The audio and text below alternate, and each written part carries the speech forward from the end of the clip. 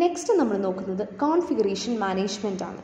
Configuration management എന്ന് പറയുന്നത് അതിനകത്ത് വരുന്ന കുറേ like policies, processes, tools all are there.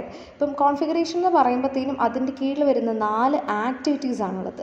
ആദ്യത്തേത് വേർഷൻ കൺട്രോൾ. വേർഷൻ കൺട്രോൾ എന്ന് പറയുന്നത് നമുക്കറിയാം, ഒരു സോഫ്റ്റ്വെയറിന് നമ്മൾക്ക് ഒരു വേർഷൻ ആയിരിക്കില്ല ഉണ്ടാവുക, മൾട്ടിപ്പിൾ വേർഷൻസ് ആയിട്ടായിരിക്കും നമ്മളതിനെ ക്രിയേറ്റ് ചെയ്യുന്നത്. സോ ഓരോ മൾട്ടിപ്പിൾ വേർഷൻസിനെയും എന്തൊക്കെയാണ് ആരൊക്കെയാണ് ഡെവലപ്പ് ചെയ്തത്, അവർ പരസ്പരം ഇൻ്റർഫിയർ ചെയ്യാത്ത രീതിയിൽ അതിനെ എങ്ങനെയാണ് മെൻഷൻ ചെയ്യുക എന്നതൊക്കെ വേർഷൻ കൺട്രോൾ പറയും.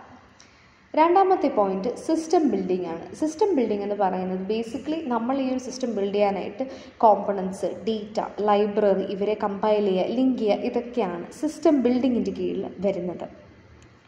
ചേഞ്ച് മാനേജ്മെൻറ്റ് എന്ന് പറയുന്നത് നമ്മൾക്ക് ഒരു റിക്വസ്റ്റ് വരുവാണ്, ചേഞ്ചിന് ഒരു റിക്വസ്റ്റ് വരുവാണെന്നുണ്ടെങ്കിൽ നമ്മൾ ആ ഒരു ചേഞ്ചിനെ എങ്ങനെ മാനേജ് ചെയ്യും, ആ ഒരു സോഫ്റ്റ്വെയർ നമ്മുടെ ഫൈനൽ പ്രൊഡക്റ്റ് അല്ലെങ്കിൽ towards going to B A final product സോഫ്റ്റ്വെയറിൽ എങ്ങനെ അതിനെ ഇംപ്ലിമെൻറ്റ് ചെയ്യും, കസ്റ്റമറിൻ്റെ ഡെവലപ്പേഴ്സിൽ നിന്നൊക്കെ നമുക്ക് ചേഞ്ചസ് വരാൻ ചാൻസ് ഉണ്ട്. അതിനെ ഇംപ്ലിമെൻറ്റ് ചെയ്യുകയും കോസ്റ്റിനെ അനലൈസ് ചെയ്യും, ഇമ്പാക്റ്റിനെയൊക്കെ മനസ്സിലാക്കുകയും ചെയ്യുന്നതാണ് ചേഞ്ച് മാനേജ്മെൻറ്റിൻ്റെ ഏറ്റവും ഇമ്പോർട്ടൻ്റ് ആയിട്ടുള്ള ദൗത്യം എന്ന് പറയുന്നത്.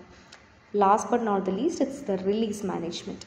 ഈ ഒരു സോഫ്റ്റ്വെയറിന് എക്സ്റ്റേണൽ റിലീസിന് വേണ്ടി അപ്ലൈ ചെയ്യുകയും അതിന് പല വേർഷൻസ് അല്ലെങ്കിൽ കസ്റ്റമറിൻ്റെ യൂസിനനുസരിച്ച് സിസ്റ്റം വേർഷനെ ട്രാക്ക് ചെയ്യുകയും ചെയ്യുന്നതാണ് റിലീസ് മാനേജ്മെൻറ്റിൽ വരുന്നത്.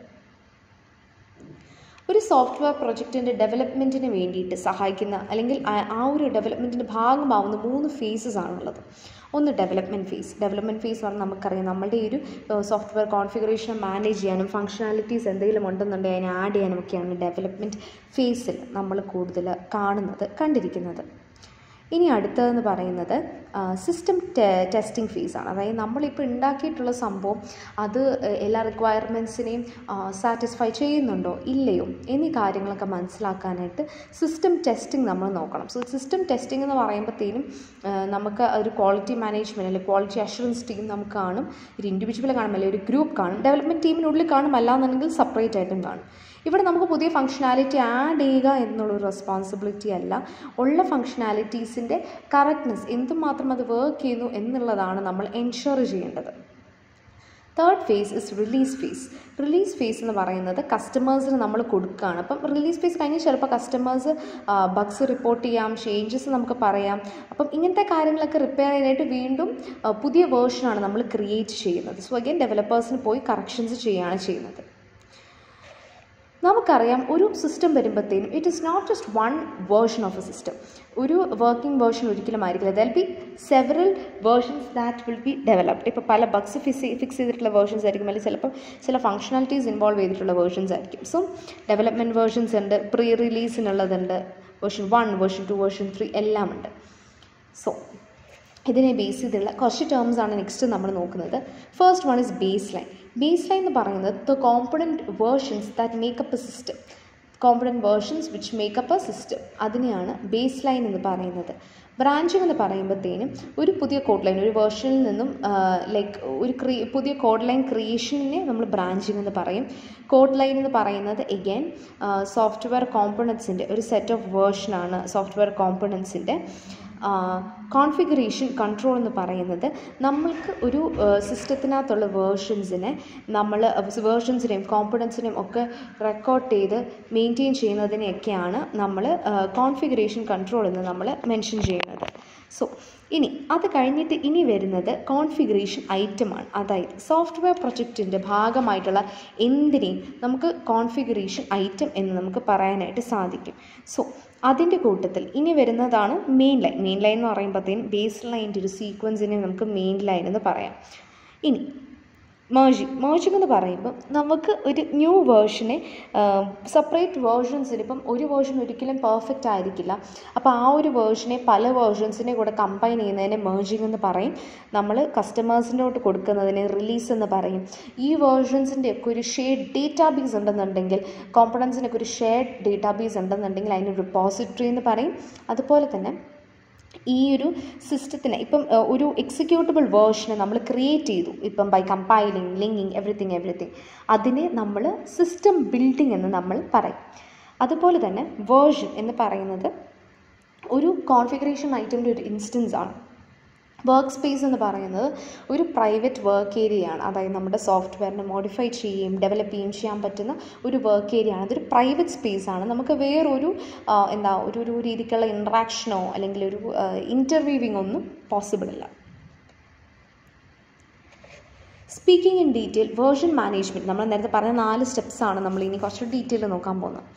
വേർഷൻ മാനേജ്മെൻറ്റ് എന്ന് പറയുന്നത് basically keeping in track of all the different versions. നമ്മളുടെ സോഫ്റ്റ്വെയറിലെ ഡിഫറെൻറ്റ് കോമ്പോണൻസിനെയും ഡിഫറെൻറ്റ് വേർഷൻസിനെയും ട്രാക്ക് ചെയ്യുക എന്നുള്ളതാണ് വേർഷൻ മാനേജ്മെൻറ്റിൻ്റെ മെയിൻ ഉത്തരവാദിത്തം എന്ന് പറയുന്നത്.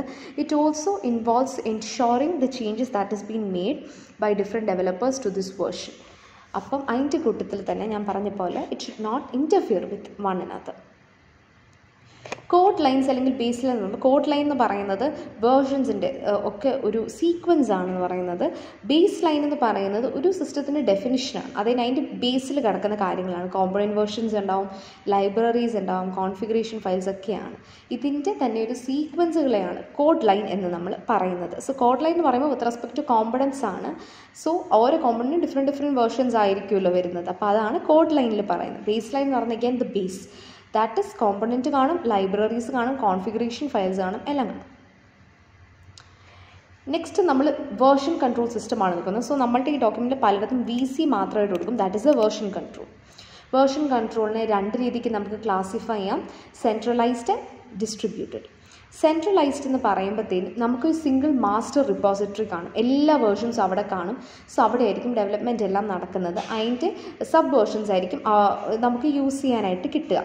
ഡിസ്ട്രിബ്യൂട്ടഡ് സിസ്റ്റം എന്ന് പറയുമ്പോഴത്തേനും മൾട്ടിപ്പിൾ വേർഷൻസ് ഓരോരുത്തരുടെയും കയ്യിൽ കാണും. അതായത് ഇവിടെ എന്ന് പറയുമ്പോൾ ഒരൊറ്റ പാർട്ടിലായിരിക്കും സിംഗിൾ മാസ്റ്റർ റിപ്പോസിറ്ററി ആയിരിക്കും ഉണ്ടാവുക. ഇവിടെ എന്ന് പറയുമ്പോൾ ഇൻഡിവിജ്വലി വേറെ വേർഷൻസ് നമുക്ക് കിട്ടാനായിട്ട് പോസിബിളാണ്. ഇപ്പോൾ ഗിറ്റ്ഹബ് എന്നൊക്കെ പറയുന്നത് ഡിസ്ട്രിബ്യൂട്ടഡ് VCയുടെ ഒരു എക്സാമ്പിളാണ്. വേർഷൻ കൺട്രോൾ സിസ്റ്റത്തിൻ്റെ കീ ഫീച്ചേഴ്സ് എന്ന് പറയുന്നത് first one is version and release identification. ഈ ഒരു കോമ്പോണൻറ്റിൻ്റെ ഏത് വേർഷനാണ് ഉള്ളത്, ഏത് വേർഷനാണ് സിസ്റ്റത്തിന് നമ്മൾ യൂസ് ചെയ്യുന്നത്, ഏതൊക്കെ വേർഷൻസ് ആണ് നമ്മൾ ഒരു കമ്പോണൻറ്റിനെ മാനേജ് ചെയ്യുന്നത് എന്നീ കാര്യങ്ങളൊക്കെ നമുക്ക് മനസ്സിലാക്കാനായിട്ട് ഓരോ വേർഷനും യുണീക്ക് ഐഡൻറ്റിഫയേഴ്സ് ആണുള്ളത്. സോ അങ്ങനെ നമുക്ക് version and release identification പോസിബിളാണ്. Change history recording, ഇത് ഓരോ രീതിക്കുള്ള ചേഞ്ചുകൾ VC സിസ്റ്റം റെക്കോർഡ് ചെയ്യാറുണ്ട്. സോ അങ്ങനെ നമുക്കിപ്പോൾ ഒരു പുതിയ വേർഷനെ നമ്മൾ ക്രിയേറ്റ് ചെയ്യുവാണ്, ഒരു component from N early version എന്നുണ്ടെന്നുണ്ടെങ്കിൽ ഇതിൽ വരുന്ന ചേഞ്ചസ് എല്ലാം നമുക്ക് റെക്കോർഡ് ചെയ്യും. ബേസിക്കലി ഒരു ഹിസ്റ്ററി കാണും നമ്മൾ ചെയ്യുന്ന ഓരോ ആക്ടിവിറ്റീസിനും. ഇൻഡിപെൻഡൻറ്റ് ഡെവലപ്മെൻറ്റ്, ഓരോ ഡെവലപ്പേഴ്സിനും ഇൻഡിവിജ്വലി ആയിരിക്കും ഈ ഒരു കോഡ് കിട്ടുക. അപ്പം അവരുടെ ഇൻഡിവിജ്വലിയാണ് ഇവർ ഈ ഒരു ഡെവലപ്മെൻറ്റ് ചെയ്യുന്നത്. സോ വേർഷൻ കൺട്രോൾ സിസ്റ്റം എന്ന് പറയുന്ന ഓരോ ഇൻഡിവിജ്വൽ കോമ്പണൻസിൻ്റെ എഡിറ്റിങ്ങിനെയും ട്രാക്ക് ചെയ്യുന്നുണ്ട് by different developers. അവർക്കപ്പോൾ individually space ഉണ്ട്, എന്നാൽ അവർക്ക് ചെയ്യുന്ന എല്ലാ പരിപാടിയും ഇവിടെ ട്രാക്ക് ചെയ്യാനായിട്ട് പറ്റുകയും ചെയ്യുന്നുണ്ട്. പ്രൊജക്റ്റ് സപ്പോർട്ട് എന്ന് പറയുമ്പോഴത്തേനും ബേസിക്കലി നമ്മളുടെ several പ്രൊജക്ട്സിൽ how we R sharing the components when it is checking in, checking out of all the files, or how we are working in one directory, one file at A time. Storage management എന്ന് പറയുമ്പോഴത്തേനും നമ്മളുടെ ഒരു കോമ്പണൻറ്റിൻ്റെ all വേർഷൻസിനെ നമ്മൾ ചെയ്യുന്നത് ഇതിനകത്ത് use ചെയ്യുന്നതിനെയാണ് storage management എന്ന് നമ്മൾ പറയുന്നത്. എന്നുവെച്ചാൽ നമ്മളുള്ള എല്ലാ വേർഷൻസിനെയും കൂടെ കറക്റ്റായിട്ടൊരു പ്ലാറ്റ്ഫോമിലായിരിക്കും നമ്മൾ സ്റ്റോർ ചെയ്യുക. സെൻട്രലൈസ്ഡ് വേർഷൻ കൺട്രോളും ഡിസ്ട്രിബ്യൂട്ടഡ് വേർഷൻ കൺട്രോളും ഒക്കെ ഓൾറെഡി നമ്മൾ പറഞ്ഞിരുന്നു.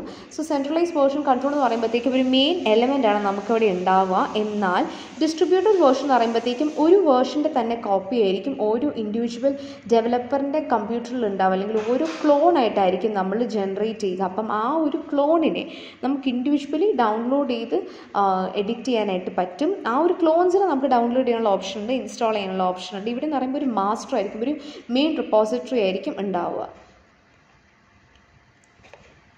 Second point system building. System building എന്ന് പറയുമ്പോഴത്തേനും ബേസിക്കലി ഒരു കംപ്ലീറ്റ്ലി എക്സിക്യൂട്ടബിൾ സിസ്റ്റത്തിനെ നമ്മൾ ജനറേറ്റ് ചെയ്യുന്നതിനെ സിസ്റ്റം ബിൽഡിംഗ് എന്ന് നമുക്ക് പറയാനായിട്ട് സാധിക്കും. അപ്പോൾ ഇവിടെ നമുക്ക് വരുന്ന പോയിന്റ്സ് എന്ന് പറയുന്നത് കോഡ് ഫയൽസ് വരാം, ഡേറ്റ ഫയൽസ് വരാം, ലൈബ്രറീസ് വരാം, കോൺഫിഗറേഷൻ ഫയൽസ് വരാം, ടൂൾസ് വരാം, നമുക്ക് എക്സിക്യൂട്ട് ചെയ്യാൻ പറ്റുന്ന ടെസ്റ്റുകൾ വരാം, ടെസ്റ്റ് റിസൾട്ട്സ് വരാം. And these are all resulting in the final system, the target system.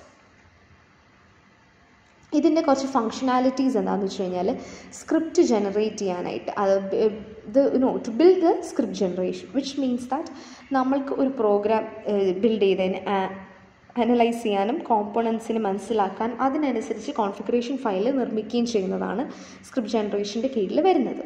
Version control and system integration, ഏതൊക്കെയാണ് വേർഷൻസ് ഉള്ളത് എന്നുള്ളത് ബിൽഡ് സിസ്റ്റത്തിന് മനസ്സിലാക്കത്തക്ക രീതിയിലാണ് അതവിടെ കിടക്കുന്നത്. മിനിമൽ റീകമ്പൈലേഷൻ എന്ന് പറയുമ്പോഴത്തേനും what the source code needs to B റീകമ്പൈൽ, അല്ലെങ്കിൽ എന്തെങ്കിലും കമ്പൈലേഷൻസ് ചെയ്യുകയോ ഒന്നുകൂടെ കമ്പൈലേഷൻ ചെയ്യണം എന്നുണ്ടെങ്കിൽ അത് നമ്മൾ റീകമ്പൈലേഷന് കീഴിലാണ് വരുന്നത്. അത് മിനിമൽ ആയിരിക്കണം.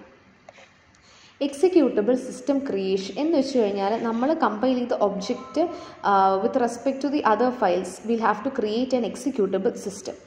അപ്പം അതാണ് അവിടെ കൊടുത്തിരിക്കുന്നത്. ഇനി ടെസ്റ്റ് ഓട്ടോമേഷൻ എന്ന് പറയുമ്പോഴത്തേനും നമ്മളിപ്പം ഒരു ഓട്ടോമേറ്റഡ് ടെസ്റ്റ് നമ്മൾ റൺ ചെയ്യുമ്പോഴത്തേനും അതിനനുസരിച്ച് നമ്മൾ ടെസ്റ്റ് ഓട്ടോമേഷൻ ടൂൾ നമുക്ക് ചെയ്യാം. അതായത് നമ്മൾക്കിപ്പം മാനുവലി നമ്മൾ ചെയ്യുന്നതിനേക്കാളും നമുക്ക് കുറച്ച് ടെസ്റ്റ് കേസസ് വെച്ചിട്ട് അതിനനുസരിച്ച് ഓട്ടോമേറ്റ് ചെയ്യാം. സോ അതിനെ നമുക്ക് ടെസ്റ്റ് ഓട്ടോമേഷന് കീഴിൽ വരുന്നത്. ഇനി റിപ്പോർട്ടിംഗ് എന്ന് പറയുമ്പോഴത്തേനും ബേസിക്കലി നമ്മൾ റിപ്പോർട്ട്സ് പ്രൊവൈഡ് ചെയ്യണം. അപ്പോൾ ഇത്രയും കാര്യങ്ങൾ ചെയ്ത് കഴിഞ്ഞിട്ട് അത് സക്സസ്ഫുൾ ആണോ ഫെയിലിയർ ആണോ, നമുക്ക് ബിൽഡ് ചെയ്യാൻ പറ്റിയോ അത് റൺ ചെയ്യാൻ പറ്റുമോ എന്നുള്ളതൊക്കെ റിപ്പോർട്ടിങ്ങിൻ്റെ കീഴിലാണ് വരുന്നത്. ഡോക്യുമെൻറ്റേഷൻ ജനറേഷൻ എന്ന് പറയുന്നത് നമ്മൾ ഫൈനലി ഇപ്പോൾ ഇത്രയും കാര്യങ്ങൾ നമ്മൾ ചെയ്തിട്ട് അതിനെ ഒരു ഡോക്യുമെൻറ്റ് പരുവത്തിന് നമ്മൾ ആക്കുകയാണ് ചെയ്യുന്നത്. എന്ന് വെച്ച് കഴിഞ്ഞാൽ ഈ ഒരു സംഭവത്തിനെ നമുക്ക് അതിൽ നിന്നും എന്തൊക്കെയാണ് നമുക്ക് മനസ്സിലാക്കിയാൽ എന്തൊക്കെയാണ് നമ്മൾ ഇംപ്ലിമെൻറ്റ് ചെയ്യുന്നത് മനസ്സിലാക്കാൻ വേണ്ടിയിട്ടാണ് നമ്മൾ ഡോക്യുമെൻറ്റേഷൻ ചെയ്യുന്നത്.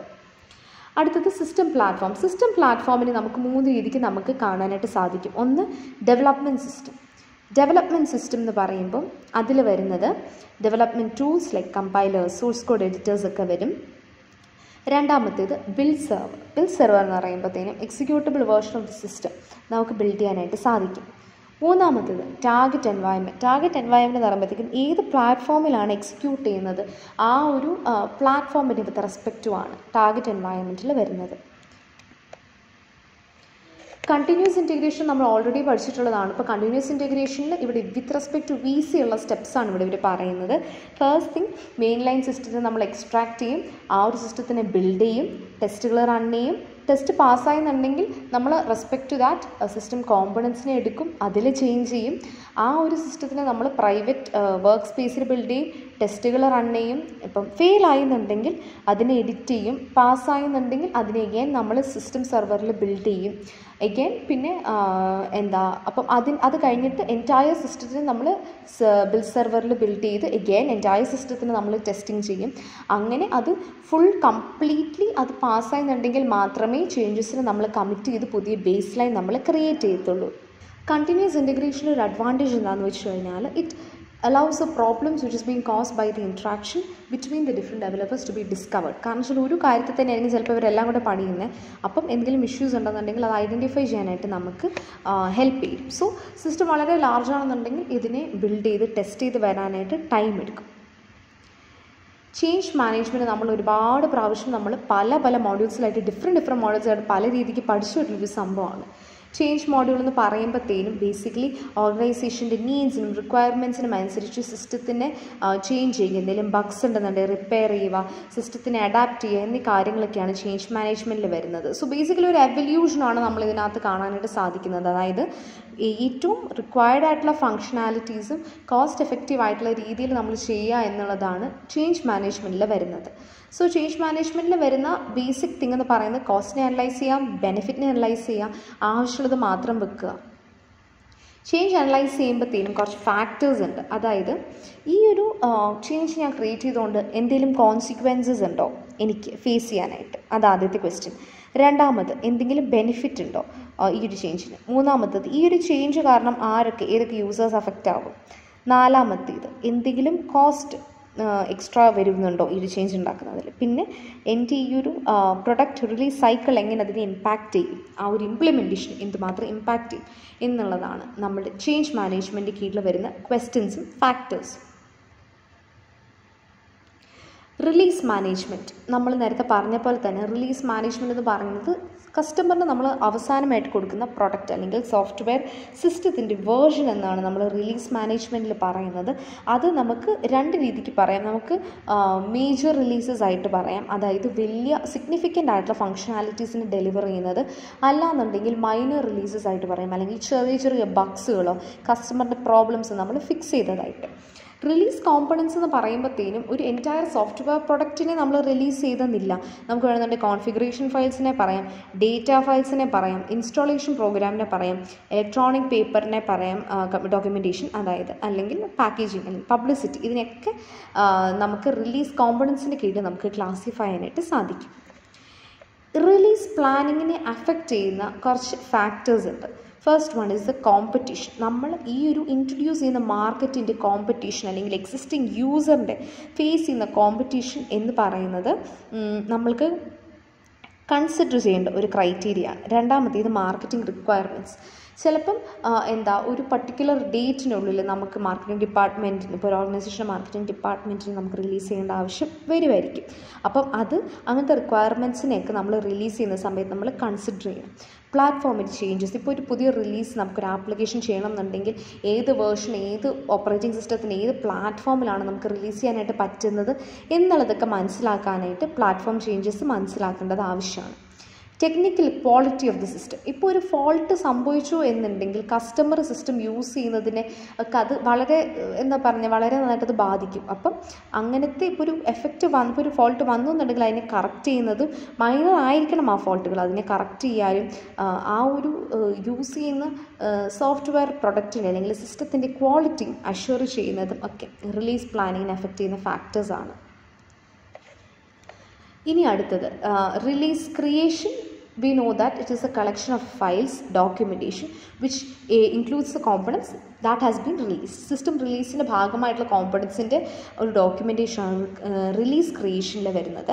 അപ്പം അതിൽ നമുക്ക് വരുന്നത് കോഡ് വരും, എക്സിക്യൂട്ടബിൾ കോഡ് വരും, data files associated with it, configuration description, നമ്മുടെ ഹാർഡ്വെയറിൻ്റെ ഓപ്പറേറ്റിംഗ് സിസ്റ്റത്തിൻ്റെയും ഒക്കെ കോൺഫിഗറേഷൻ വരും, ഇൻസ്ട്രക്ഷൻസ് വരും, പിന്നെ അത് കഴിഞ്ഞിട്ട് script for the programme installation വരും, വെബ് പേജസ് വരും നമ്മൾ റിലീസിനെ ക്രിയേറ്റ് ചെയ്യുന്ന രീതിയിൽ, പിന്നെ all the information which is been available like നമ്മളുടെ with respect to an image, നമ്മളുടെ ഈ ഒരു സിസ്റ്റം റിലീസിൻ്റെ ഒരു ജനറൽ ഇമേജ് നമുക്ക് ക്രിയേറ്റ് ചെയ്യേണ്ട ആവശ്യമാണ്. സോ ഇത്രയും കാര്യങ്ങളാണ് റിലീസ് ക്രിയേഷനിൽ നമ്മൾ